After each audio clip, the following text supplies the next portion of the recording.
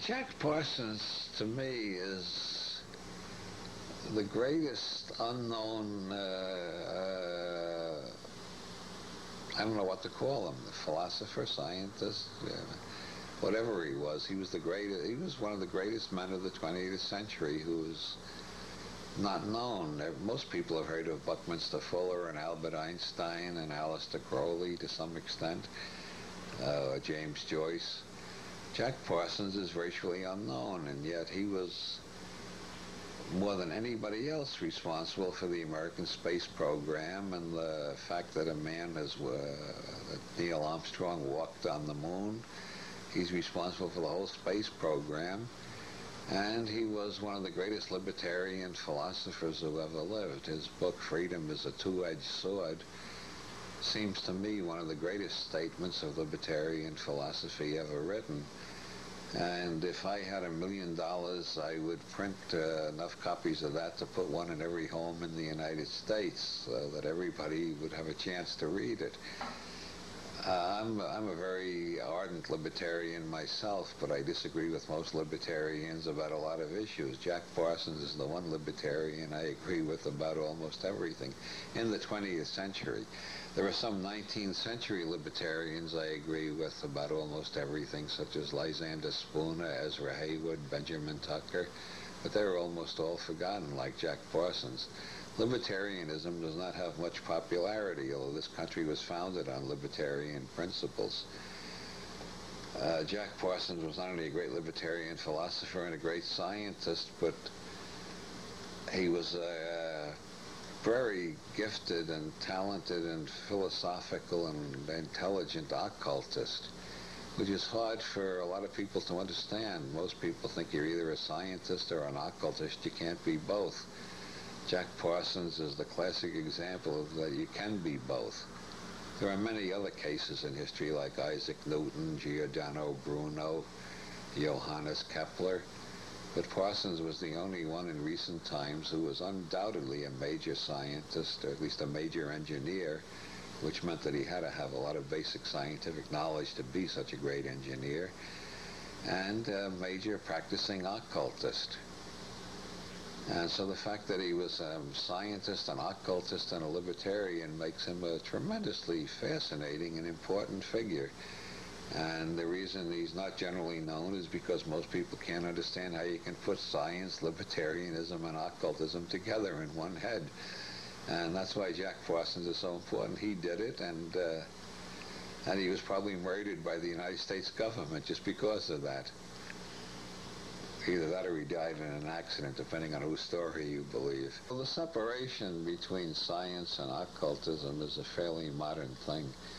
In the Renaissance, science and occultism were very closely related. As I mentioned, Kepler and Newton and practically everybody else who was important in the creation of the scientific revolution was also a practicing occultist. The outstanding example is Giordano Bruno, who was burned by the Catholic Church, burned at the stake on February 16th, 1600 in Rome.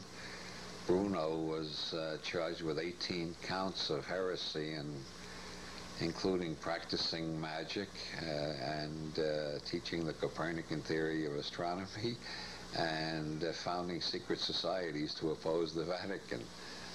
Frances Yates, a leading historian, wrote about her major topic was the birth of the modern scientific worldview in the Renaissance. She thinks Bruno may have founded either Freemasonry or Rosicrucianism, or maybe both of them.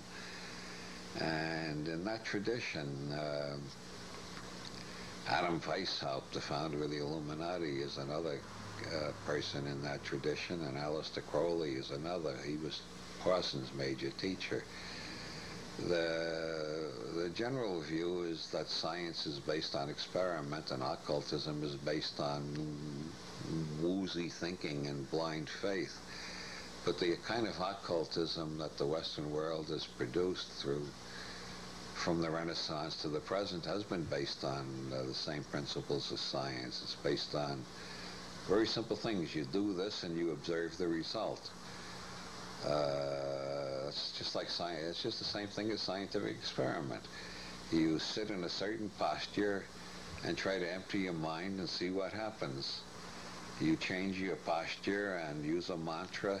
Instead of trying to empty your mind, you just keep repeating over and over, Om Namu Shivaya, Om Namu Shivaya, Om, or whatever the hell you want, Hare Krishna, Krishna, Krishna, or whatever you want.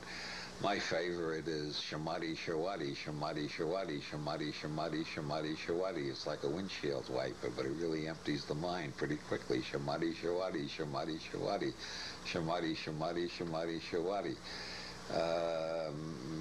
Magick in the Western occult sense is a whole bunch of tricks and devices, clever means, as they say in Hinduism, clever means to mutate your consciousness by blocking the usual paths your consciousness goes in. Ordinary consciousness is a conditioned response to early childhood experiences and early conditioning and early learning and so on, which is why the children of most Catholics remain Catholics, the children of most communists remain communists, the children of most Muslim fundamentalists remain Muslim fundamentalists, etc., etc., etc. If you want to break out of the robotic conditioning imposed on you in childhood, you need some kind of dramatic technique. And Western occultism is one of the more dramatic techniques of busting out of conditioned consciousness to become aware of the many levels of reality that you can perceive if you're not trapped in one particular reality tunnel. Parsons understood Crowley very well. Another American scientist who suffered as much misrepresentation or just plain being ignored by the mass media, Timothy Leary, also understood the importance of Crowley. Leary's work is very much in the same tradition as Crowley and Parsons. You do certain things and you observe the result, and you see what conclusions you can obtain from that. Crowley, Parsons, and Leary both used consciousness-altering drugs to a great extent. That is considered the major crime in modern America for reasons that go back to the witchcraft persecutions. Joan of Arc was burned at the stake for using drugs to contact superior intelligences, which she called angels. The Catholic Church called them demons. Whatever the hell they were, they told her to unite France and drive the English out. She used marijuana. It's very interesting that people are in jail all over this country for the same crime that Joan of Arc was burned at the stake for, isn't it? Jack Parsons was probably killed by the American government for using the same techniques of altering consciousness. I think Crowley's techniques, Crowley's magazine, The Equinox, had the masthead, the magazine of scientific illuminism, and the importance of the scientific method in the Crowley system is not generally understood. Most people just know that Crowley detested organized religion. They know he hated Christianity. They don't know he hated every other organized religion too, and was very careful not to found one of his own. There are no Crowleyans, or anybody who thinks they're a Crowleyan doesn't understand Crowley. There is no Crowleyan religion. As far as there's a Crowleyan movement, it's called, they call themselves Thelemites rather than Crowleyans, because they don't want to build Crowley up into an idol, which was the last thing he wanted. What he wanted was for people to use his methods to discover the truth of their own inner nature, which is different for every person. That's the meaning of Crowley's mantra: every man and every woman is a star. You got to find the star within yourself. And Parsons found the star within himself, and that allowed him to be tremendously creative when nobody else, except Goddard, I mean. I was getting Goddard confused with the French movie director. Since Goddard was an American, it would be pronounced Goddard, wouldn't it? Goddard was the only one besides Jack Parsons who realized the potentials of space travel and the fact that we could do it in this century. Parsons was a lot more creative than Goddard and his work. Well, the Jet Propulsion Laboratory in Pasadena was not only founded by Parsons, but some people claim the initials were deliberately picked to have his initials in them, Jack Parsons, JPL. And the Aerojet corporation which he created makes the solid fuels used in all of our moon launchings, our shuttles. The whole space program really depends on Jack Parsons. That's why he has a crater on the moon named after him. He couldn't have made those breakthroughs without getting out of hell. When I was young, I remember adults telling me when I was a teenager, "What are you reading that science fiction crap for? That stuff is all impossible." But I was going to a technical high school, and I knew that it was all possible. I didn't know how soon, but I knew it would be possible someday, so I was fascinated by it. Jack Parsons had the visions to say, "Hey, it's possible right now. We just got to put our money and our energy into it, and we can do it." And by the time he died, there were rockets all over the damn place. And he died in '52, and in '69, the first man walked on the moon. If Parsons had lived longer, he would have made even more contributions to space science. I don't know what turned Parsons on to Crowley originally. I have a few guesses. It could have been Liber Oz, which Crowley wrote because somebody complained that his books were too hard to understand. So he wrote a one-page summary of all of his ideas, in which almost every word is one syllable. There are a couple of two-syllable words in it, but most of it is one word, one-syllable words. It begins, "Do what thou wilt shall be the whole of the law," which is all one syllables.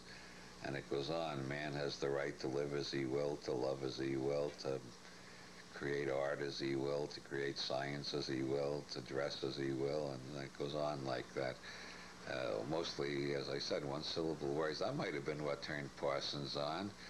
Or maybe it was Book 4, which is the most rational scientific account of mysticism ever written. Crowley begins by saying we live in a world in which there's a lot of suffering. The first thing we notice is the amount of suffering that we endure and the amount of suffering going on around us. So the major question of philosophy is, how can we escape suffering? And then he describes yoga step by step as a series of techniques for abolishing suffering by detaching yourself from mechanical conditioned reactions within the nervous system. And then he goes on to explain Magick as a series of techniques to make yoga work faster. That could have appealed very much to somebody with a background like Parsons. And then again, maybe it was just one of Crowley's, maybe it was one of Crowley's novels, like Diary of a Dope Fiend, which might have appealed to somebody with a chemical background. I got interested in psychedelics because of a conservative philosopher named Russell Kirk, who in one of his books mentioned Aldous Huxley's experiments with mescaline and said this proved the existence of heaven and hell. I wasn't sure it proved the existence of heaven and hell, but what I observed was that it showed that consciousness depends on the chemistry of the brain. And that's what got me interested in psychedelic research, because the idea that consciousness depends on the chemistry of the brain is a natural thought to me. I had a kind of I had basically a scientific education to start with.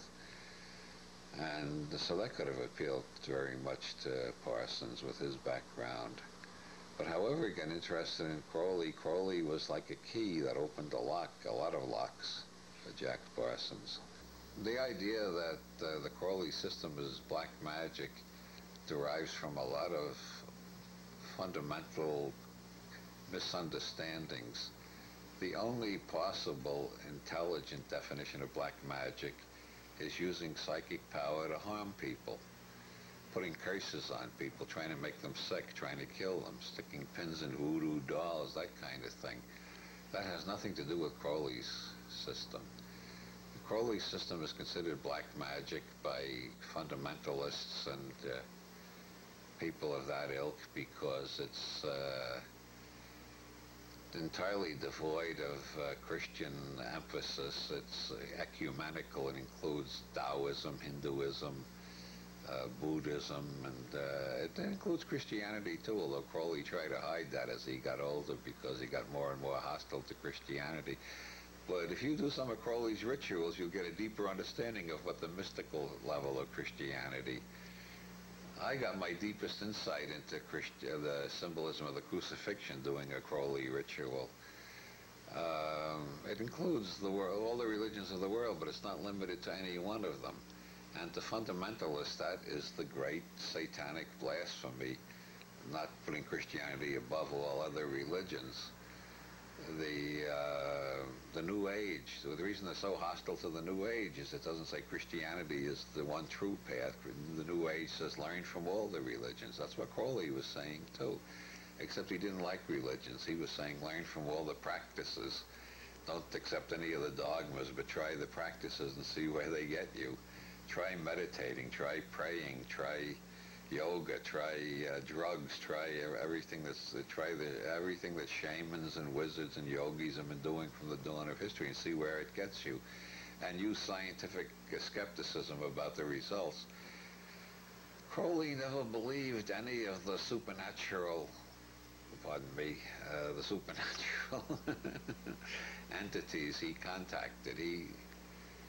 He realized that they were all projections of parts of himself, and so he learned from them what you can, but don't believe everything they tell you. Some of them are liars. That's a very central part of Crowley's teachings, and Parsons understood that too. Parsons got involved in this idea of the moon child from one of Crowley's novels, and the idea is to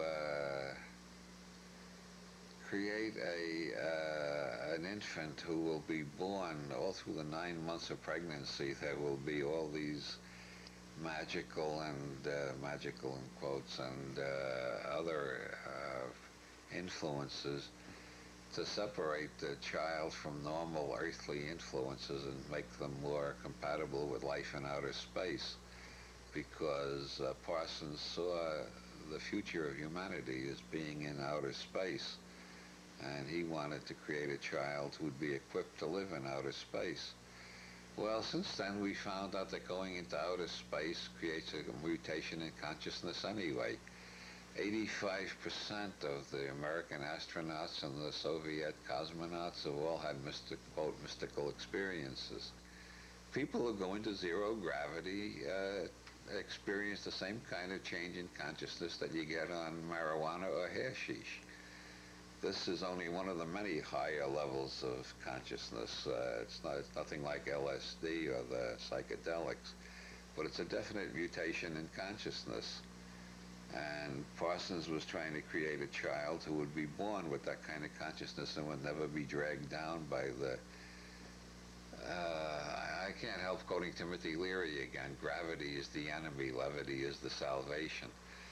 Levitate, go higher, don't get pulled down, don't get dragged down, don't be too grave, don't be too serious. And Parsons understood that. It's time for us to get used to outer space. And it's happening, whether Parsons was responsible or not. Some people think his Mojave Venus working was not completed properly, and that's why we're having all these weird UFO phenomena. Whether that's true or not, we are getting ready for outer space just by the simple fact that so many millions of people believe they've had outer space contacts already. They're turning into moon children in the Parsons sense. And of course, those who have very rigid belief systems find it absolutely terrifying, and all they can remember is that they were raped by little green monsters from outer space. Well, that's not quite what happened, in my opinion, but it's the only sense they can make out of this kind of experience of encountering extraterrestrial intelligence. As Jodie Foster, the scriptwriter, or whoever says in Contact, if we're the only intelligent beings in a universe this size, that's an awful waste of space. Parsons' major occult educational background came through the Ordo Templi Orientis, which was founded or revived or whatever.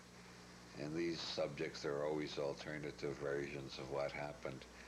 But sometime in the 1890s, a couple of German Freemasons named Karl Kellner and Theodor Reuss decided to create a Masonic academy, which would be a kind of central office in which all the different Masonic traditions could be rationalized, synthesized, and the differences between various orders of Freemasonry could be abolished. Well, what they created didn't satisfy any of the different schools of Freemasonry, and did not become a Masonic academy, so they changed its name to the Ordo Templi Orientis. And it was their idea of what was the most sound and important and revolutionary aspects of Freemasonry. And they got a lot of disciples all over Europe and some in England. One of them was Wynne Westcott, who was a member of the Hermetic Order of the Golden Dawn, a Rosicrucian society in England, in which Crowley got his early education in occultism. And in 1912, approximately, Theodore Royce came to Crowley and told him, "You've written a book in which you reveal the secret of the 9th degree of the Ordo Templi Orientis. Why have you done that?" And Crowley said, "I don't know any. I didn't reveal any secret of the 9th degree because I don't know what that is." And Royce said, "Well, you've published it very clearly." And he showed him the chapter in a book of Crowley's with the humorous title, "The Book of Lies, Falsely So Called," which is a wonderful title because of the title tells you it's a book of lies. The subtitle tells you it's not a book of lies. And you got to figure out whether to believe the title or the subtitle. And when Crowley looked at the chapter Royce showed him, he realized suddenly he had been a 33rd degree Freemason at that point already. He suddenly realized that the Ordo Templi Orientis really did have what was the most central and important part of Freemasonry. So he accepted the 9th degree, and when Royce died, he appointed Crowley to the 10th degree, which is the outer head of the Ordo Templi Orientis. And the Ordo Templi Orientis ever since then has been pretty much under Crowley's influence one way, to some degree or another. And anybody who wants to find out the central secret of what Freemasonry, Illuminism, Rosicrucianism, and all the occult traditions of the West, alchemy, what they were all about, Crowley tells you quite clearly. It's in one of the chapters of the Book of Lies. All you got to do is decide which chapter it is and decipher it. I think that Parsons' work in the Crowley system, which, as I mentioned, Crowley calls scientific Illuminism. It's very important to note the adjective as well as the noun, scientific Illuminism. That's Crowley majored in organic chemistry at Cambridge, and Parsons was basically a chemist before he was even an engineer.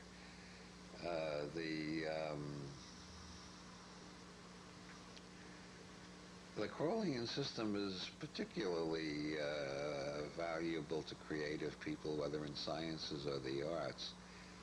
Parsons wasn't the only student of Crowley that made major contributions. J.W.N. Sullivan was a major mathematician who wrote absolutely the most brilliant book on Beethoven that anybody has ever written. He was able to make the jump from mathematics to music and to write a really brilliant book about music. There was another mathematician who was, that was Norman Mudd of Cambridge. And I think to a great extent the whole psychedelic revolution was heavily influenced by Crowley, which is why the government is trying so hard to destroy any record of it. There's hardly anybody alive in the 1990s who has read the literature of LSD research when it was legal. When LSD research was legal, there was one report after another of absolutely astonishing results. Timothy Leary, the archdemon of all of them, he reversed the recidivism rate of criminals in the Massachusetts prison system. The average is that 90% of all released convicts are back in jail within 1 year. In Leary's therapy group, using psychedelic drugs and mystical readings, 90% of them were still out on the streets after 1 year instead of being back in prison. He entirely reversed the usual pattern. There were they were curing schizophrenics with LSD. People found they could learn languages much quicker with LSD than they could with any other technique. They cured alcoholics. It's astonishing how many successful scientific reports there were on LSD before the government made it illegal. Crowley has always appealed to me because he stands out among all the great mystics of the world in being the most egregious case. There are some pretty weird mystics in all traditions, and some that look like they were part-time crazy, but there's nobody quite compares to Crowley. Mary D'Este Sturgis, who was Crowley's mistress around 1911 and wrote the introduction to his book 4, she said other religious leaders say believe me. Crowley says don't believe me. Now that's what I find most attractive about him, is his constant skepticism and don't believe me. Try the exercises and find out for yourself. He studied most of the schools of consciousness alteration that existed in his time. He studied yoga with the Hindus and the Buddhists, and various different types of yoga, Hatha yoga, Gnana yoga, Raja yoga, Tantra yoga. He learned a lot about Taoism in China, became an I Ching expert long before there were any others in the Western world who knew anything about I Ching. Did his own translation of the Tao Te Ching. Studied a little Sufism in North Africa, evidently. Was the leading authority in his time in the Western occult tradition. And he picked up bits and snatches of all sorts of other things in his travels around the world, including a great deal about shamanic traditions that use drugs to alter consciousness. He knew more about that than anybody before the 1960s. So all in all,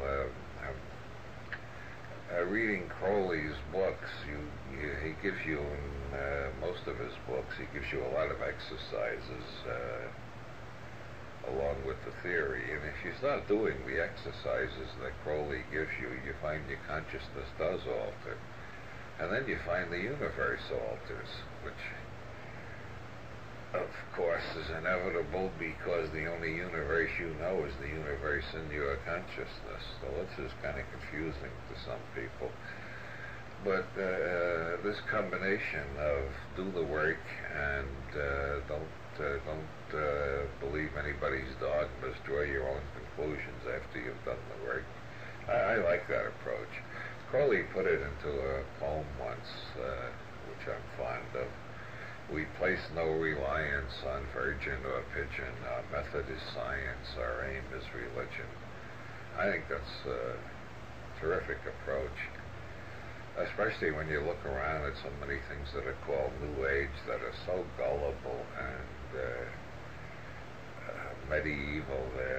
People who you feel you could easily sell them the Brooklyn Bridge if you were inclined. They'd go and get the savings out of the bank and hand it to you right away. Compared to the gullibility and superstition in most New Age centers, Crowley is really refreshing, like cold water in the face, really wakes you up. There's a lot of interesting stories about Crowley,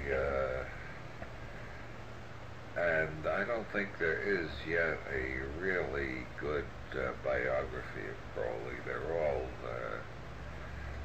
all biased. Most of them are biased against him. His enemies got into print before his friends. There are several books that portray Crowley as a raving monster and demented maniac, sadist and whatnot. And then his friends or admirers started writing biographies that are equally prejudiced and try to portray him as the magus of the new aeon, the utterer of the word of the law, which will transform the whole planet to higher consciousness sometime in the very near future. We're supposed to have entered, according to the Orthodox Crowleyans, we are supposed to have entered the Aeon of Horus in 1904. And if you ask what is the evidence, well, the world certainly has gotten a lot weirder since 1904. When the Aeon of Horus fully manifests itself is an open question. Is it going to take 500 years, or is it going to happen in 2012 like everybody else's prophecies? Well, I don't know. But meanwhile, we've got all this literature about Crowley, some of it absolutely incredible. One of the most widely published stories about Crowley is the time he and his son McGregor went into a hotel room in Paris and drew a pentagram and invoked the devil. And in the morning, McGregor was found dead of a heart attack, and Crowley was off his head and had to spend 6 months in a mental hospital and never quite regained his intellectual faculties. That story has appeared in quite a few books. The fascinating thing about it is it first appeared in a work of fiction, a novel by Dennis Wheatley. Dennis Wheatley was the head of the Double Cross Bureau of English Intelligence. Crowley was a part-time employee of MI5. Each one of them seems to have been highly suspicious of the other. Wheatley had a tendency to believe that any conspiracy he wasn't supervising personally was the work of the devil. And, well, the Double Cross Bureau had some real weirdos in it anyway. Besides Wheatley, Ian Fleming worked in the Double Cross Bureau. You see what kind of rich fantasy life he had when you read the James Bond novels. And Alan Turing, who invented the Turing machine problem, also worked there. Anyway, Wheatley's invention in a novel called For the Devil a Bride, about Crowley and his son invoking the devil. There are lots of weaknesses in this story. For instance, Crowley never spent any time in a mental hospital in France. And for another thing, his son McGregor never showed any interest in magic or in Crowley's occult studies.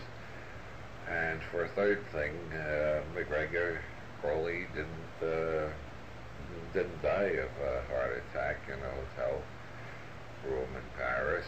And the most clinching argument of all is there never was a son named McGregor Crowley. The whole thing was made up out of whole cloth. There's not one fact in that. Now, that's typical of a lot of the legends about Crowley. Once you start examining them, you find out they were created either by Crowley out of his wicked sense of humor or by his enemies out of their total lack of humor, and it's very hard to find out what to believe. I didn't. It took me a long time to decide whether or not to believe he worked for English intelligence, but the evidence has accumulated enough that I believe that, although it sounds like something he might have invented. He did invent some pretty tall tales about himself. Crowley evidently worked in the propaganda division. Among other things, he proposed the sign that's identified with Winston Churchill, the V for Victory sign, which is invoking the powers of Set,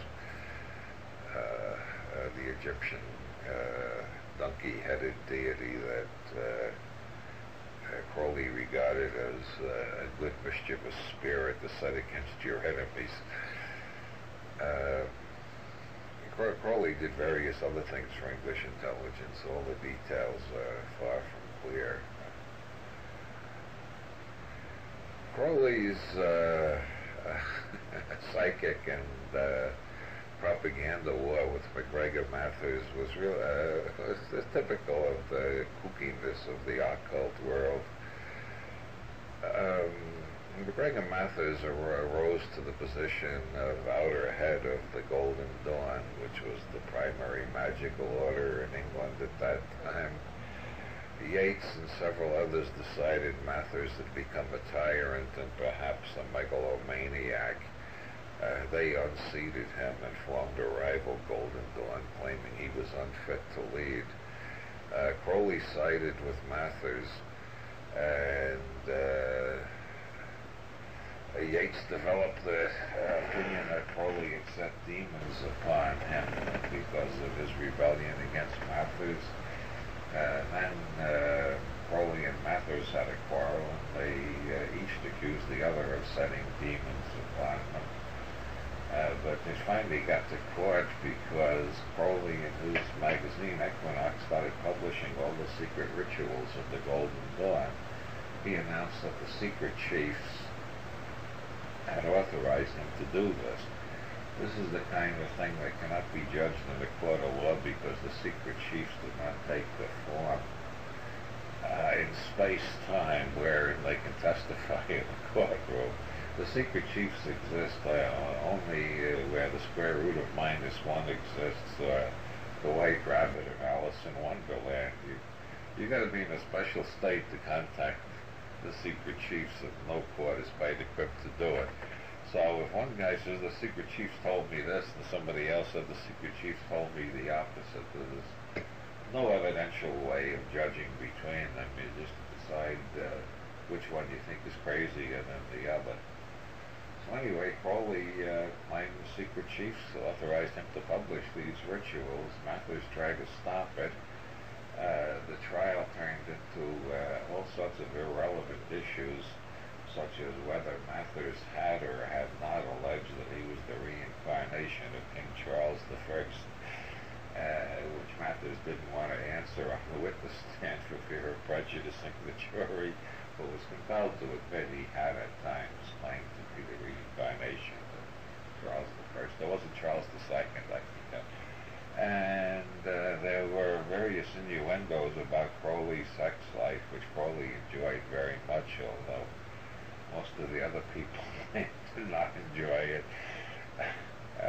Crowley really had a weak spot for, he didn't mind how much trouble he got into or how much pain he caused those around him. If he had a chance to do something that would shock the British public, he'd go ahead and do it. And the most amazing thing about his life is that he stayed out of jail. He lived to be 72 and never spent a day in jail. It's amazing for a person with his temperament. Everybody I know who remotely reminds me of Crowley has spent time in jail. You can't have that attitude of deliberately flaunting society's rules. I think Sinead O'Connor is going to end up in jail eventually, for instance. Crowley was sort of a cross between Sinead O'Connor and Madonna in a male form. Well, as a matter of fact, that's another of the interesting Crowley legends. Crowley predicted he would reincarnate to carry on the work of initiating the new aeon, only when he came back it would be as a woman. And you'd be surprised how many women I've met who claim they are Crowley reincarnated. It's a long, long list. The one I find most plausible has never made the claim. That's Madonna. She has her own shtick. She doesn't need a claim to be Crowley. She's got a big enough audience already. The most fascinating to me of the occult side of Crowley, there's many sides to Crowley. You can look at Crowley entirely as a linguistic philosopher. In the tradition of Wittgenstein, it went even further than Wittgenstein. There's a book called Portable Darkness, an anthology of Crowley's writings, which the editor pretty much interprets Crowley as a linguistic philosopher chiefly and makes everything else secondary. But if you do want to look into, there's many ways of looking at Crowley. I like to look at him as a scientist in the consciousness alteration field. a pioneer, a forerunner of Tim Leary and Stan Groff and John Lilly and all the great consciousness researchers of the last 30 years. Crowley was 50 years ahead of everybody else. But on the occult side, the most fascinating thing is the Book of the Law, which Crowley was, first of all, one of the most notorious practical jokers of his time. He was responsible for numerous hoaxes. It's very difficult to tell when he's kidding and when he's serious. His books are all written. That's part of his way of keeping you on the qui-vive, making it arousing curiosity so you will try the experiments, and also keeping you from just accepting things as dogma. He's constantly playing games in his style. Is this serious or is this another of his jokes? And he did perform some outstanding hoaxes. One of the most famous was the Hail Mary hoax, which was a book of hymns to the Blessed Virgin, allegedly written by a nun. It turned out to be written by Aleister Crowley. And he explained after the hoax was revealed that he wrote the poems to Isis, but he thought since the Virgin Mary is just the modern version of Isis, it could be just as easily presented that way and would have a bigger audience. And there were lots of fascinating hoaxes that he was involved in. And then there's the Book of the Law, which is allegedly a communication from higher intelligence, about which Crowley was very cryptic. He said he got it from his holy guardian angel. He told one disciple, the holy guardian angel is not in any sense your higher self, like in theosophy and a lot of occult movements. It's a separate being of much higher intelligence than a human. He told another disciple the holy guardian angel was just a metaphor for your own unconscious.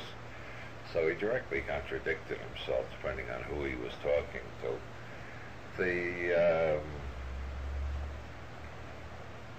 And he was a well-known hoaxer. Nonetheless, everything he ever wrote about the Book of the Law, he insisted he was serious this time. He was not hoaxing. Of course, the best hoaxes all begin that way. I'm not performing a hoax this time. I'm being serious. He insists the Book of the Law is a revelation from higher intelligence. It's not a hoax, and that he has suffered throughout his whole life from the duty to speak the truth as revealed in this book, no matter how much trouble it made for him. And that is, I suppose, the major koan in Crowley's system, which is called Thelema. He didn't want it named after himself. He was terrified that he'd been back in 2,000 years and find Crowleyanity had become as reactionary as Christianity. So he insisted on it being called Thelema, so at least his name would not be disgraced, whatever his disciples did with the movement. And in the Thelemic system, there are koans, just as in Zen Buddhism. There are points in Zen. You're studying Zen, the Roshi gives you a koan to work on, a riddle like what is the sound of one hand clapping, or who is the master who makes the grass green. Crowley has koans built into his system. They're not presented as koans. You just run into them and you suddenly stop. And what am I going to do about this? Am I going to believe him? Am I going to think it's a joke? Is there a hidden meaning? And the big koan is, do you believe in the Book of the Law, or is it just the one joke that he kept a straight face about for most of his life? And it's fascinating how different people react to that. I find it fascinating because the Book of the Law does seem it's just spooky enough to keep you guessing where it came from. Israel Regardie, who studied with Crowley in the 20s and later became a Reiki and psychotherapist in Los Angeles, Regardie suggests that Crowley had 9 personalities at various levels of the psyche, and the deepest level was, he gives names to these in terms of Crowley's magical titles, and the deepest level was Awas, which is not only the deepest level of Crowley's unconscious, if I understand this. It's the deepest level of the human psyche. It is the collective mind of humanity, and that was speaking through the Book of the Law, according to Rigardi's interpretation. And the Book of Lies is one of my favorites of Crowley's books. I don't know, it's hard to say which is weirder and funnier and more mysterious, the Book of the Law or the Book of Lies. I guess the Book of the Law has more perpetual shock in it. Every time you go back to it, you get shocked again and shook up a little bit more. The Book of Lies is a lot funnier, but it requires careful study. It's got so many different kinds of jokes in it. Every chapter, the number of the chapter is important. There are Kabbalistic jokes about the number of the chapter in every chapter. There are jokes within jokes and anagrams and acrostics, and every conceivable way of saying 10 things at the same time and keeping you confused about which ones are serious and which ones are jokes, and is there a difference? And many times you'll find a passage where the surface meaning is conventionally religious, well, not in the ordinary sense, conventionally mystic. It could be Lao Tzu or Buddha or some Sufi. It could be any great mystic. And then you suddenly discover there's a dirty joke hidden under that. And you think, boy, what a mixed up mind he had. He was a real weird, what a weird sense of humor. Then you find the dirty joke has behind that an allegory, which takes you back to the mystical level again. And then you find out you can interpret it in terms of Freudian or Jungian psychology, and that Crowley obviously understood that and wanted you to see that. Then you wonder how many more levels you can find. And it gets funnier and funnier. It sounds it is very intellectual, but it's very funny too. It's very intellectual humor, like Lewis Carroll's mathematical logic, in which he proves some dowagers are thistles. He has a perfectly logical proof of that. And the Book of Lies is that kind of humor. He even wrote a commentary on it, which is even funnier. A commentary in one place, he talks about some of the logical errors he committed in that chapter, deliberately violating the rules of logic just to confuse the reader further. And he says, but after listening to errors in logic, he says, but to explain this further would set the book beyond the understanding of the common reader in Oshkosh for whom I am writing. And of course, the common person in Oshkosh is not going to understand more than 3 lines of this book. I think I place it pretty much in the same general area as Finnegan's Wake. It's not as great as an artistic achievement as Finnegan's Wake, but it's equally funny and equally inexhaustible. And the more you dive into it, the more you find. You can go on for years and years, just like with Finnegan's Wake, finding more and more meanings and more jokes. Get a hold of Magick, which is 3 parts of book 4, and don't ask me why the publisher left out the 4th part. The doings of publishers are even more mysterious than the doings of magicians. I think the publisher is Samuel Weiser. I'm not sure of that. But anyway, Magick has the book 4 has 4 parts. Magick, Magick and Yoga. No, wait a minute. Yoga and Magick, and philosophical commentaries on the Book of the Law. And the book called Magick consists of the first 3. And it's full of exercises. So the more confused you get by Crowley, the more motive you have for trying the exercises. And if you try the exercises, it's absolutely guaranteed that you'll get more confused. But you'll also begin to see light where you never saw it before. The world becomes, as Crowley says, a continuous ceremony of initiation.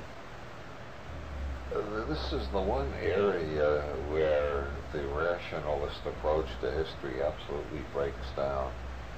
If you try to find out the truth about any of these magical societies that Crowley was involved with, especially the Golden Dawn, the Ordo Templi Orientis, the Illuminati, the Hermetic Brotherhood of Light, and about 20 or 30 others of less importance that he was involved in at one time or another, you find every one of them, the trail disappears into fog. Beyond a certain point, everything becomes uncertain and mysterious.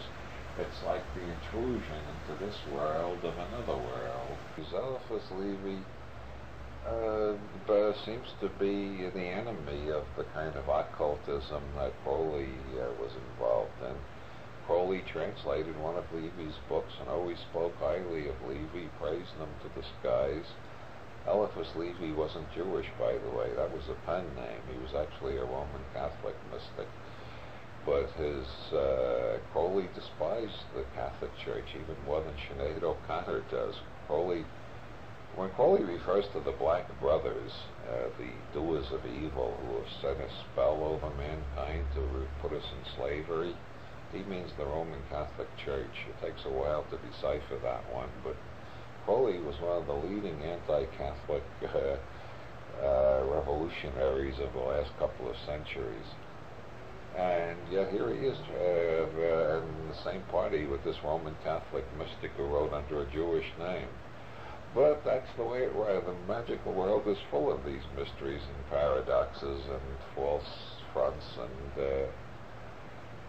And John Dee was Queen Elizabeth's astrologer and a great mathematician, and he got some fragments in a language which several linguists claim is a real language, not just gibble-gabble made up or pretense. It's a real language, but it's not a human language. And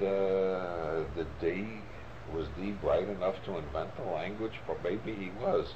But it turns out a century before him, another magician named Pico della Mirandola in Italy got a few other fragments in that language.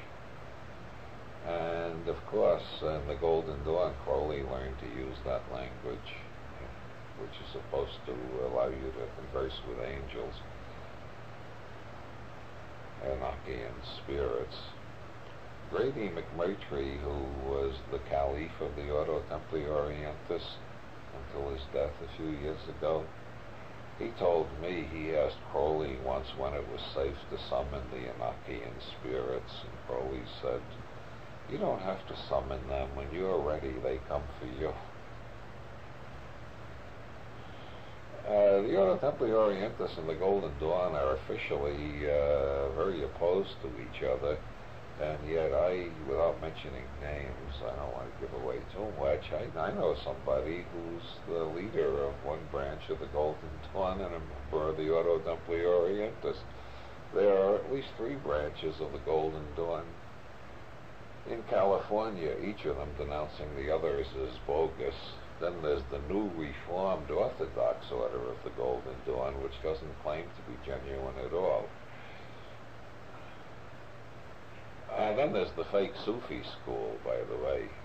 You know how many orders of Sufis there are running around California, all claiming we're the true Sufis, the others are all fakes? Well, there's a group called the Fake Sufi School up in Nevada City for the fake Sufis.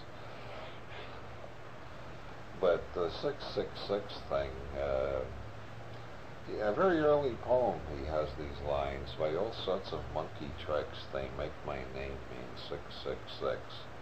Well, I will deserve it if I can. It is the number of a man."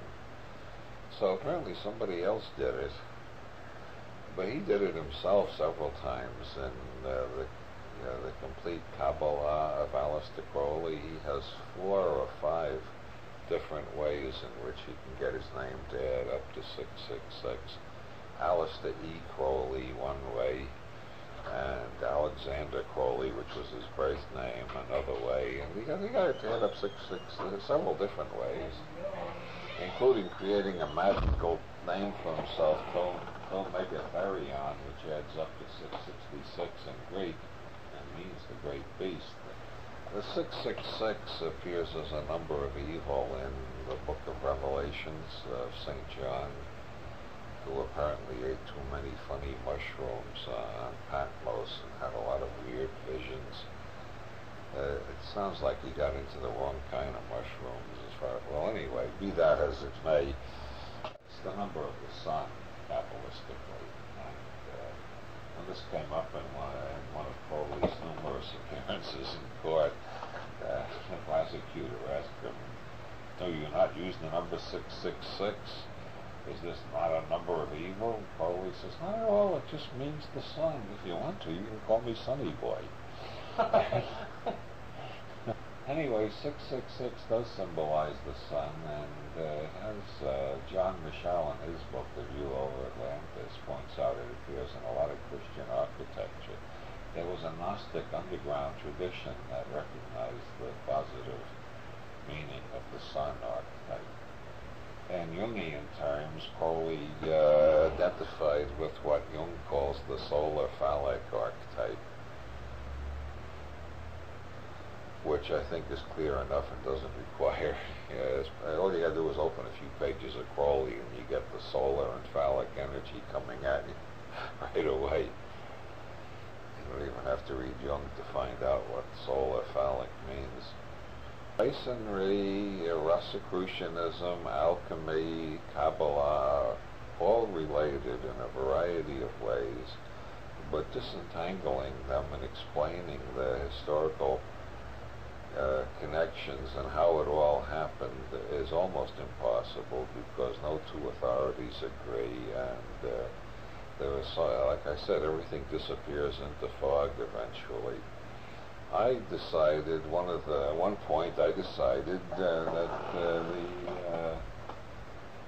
Masonry in the 18th century, which we know it existed then, there's a lot of debate how much further back we can trace it.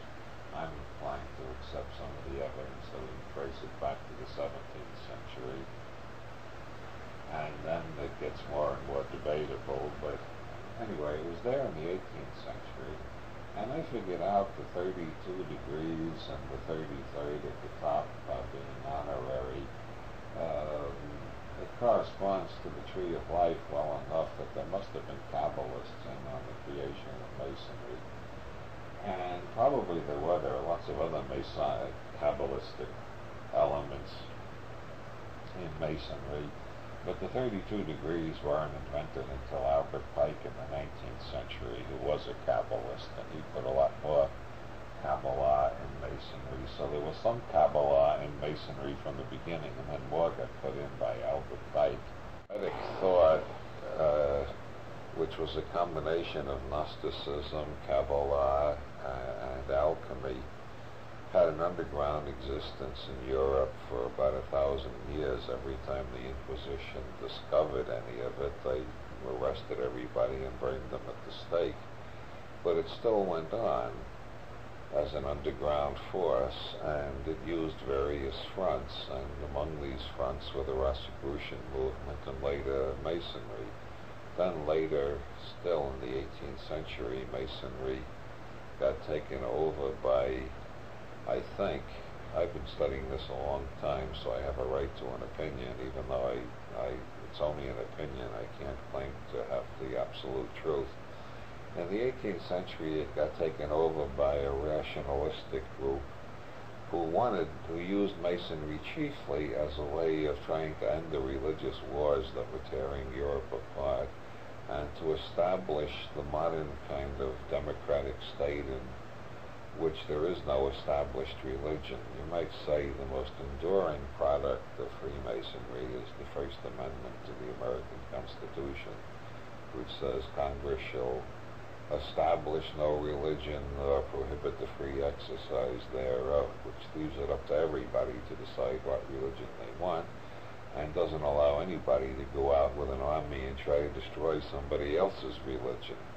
That is what Masonry mainly was involved in throughout the 18th century, and they finally succeeded by the early 19th century, that was the generally accepted idea of civilized countries. You still find the older idea that the true religion should destroy all the false ones in backward and barbarous places like the Mid-East or Northern Ireland. But in the civilized world, Masonry has triumphed. That is to say, you can go if you have the time and the patience. It doesn't take long. You can hunt around used bookstores, and you can find enough books on the secrets of Masonry revealed to find out what's going on. But if you're going through the initiations, it's better not to know. It's better if you you never recapture the thrill of seeing Indiana Jones in the Temple of Doom or whatever the hell. You never recapture the thrill on the second or the third viewing, right? It's better to be surprised. And it's better to be surprised in magic rituals than to know what's coming.